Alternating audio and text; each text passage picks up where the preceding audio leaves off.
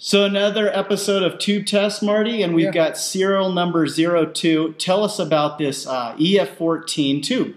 This is made in East Germany, probably in around the late 60s or early 70s. It's got all of the electrical heating voltage is 6.3 volts, as you probably know.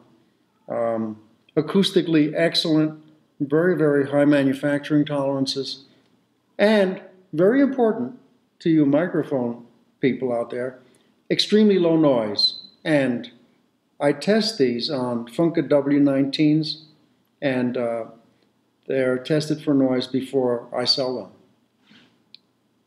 I'm going to sign this one as well. And we're going to go into the studio and check out how it actually sounds in a microphone.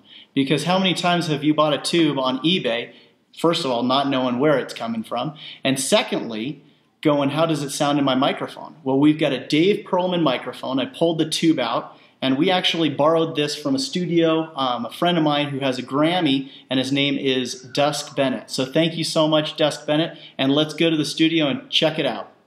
Right on. Well, here we go with another tube. It's tube test serial number 02, and it's RFT tube, and it's actually an amazing sounding tube. I kind of jumped the gun a little bit and I tested it out. Well, I've been having the tube warm up for about 5 minutes, but check this out.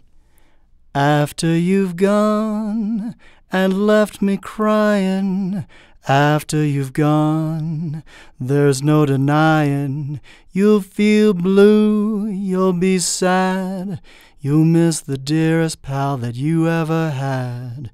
There'll come a time, I just don't want to stop singing.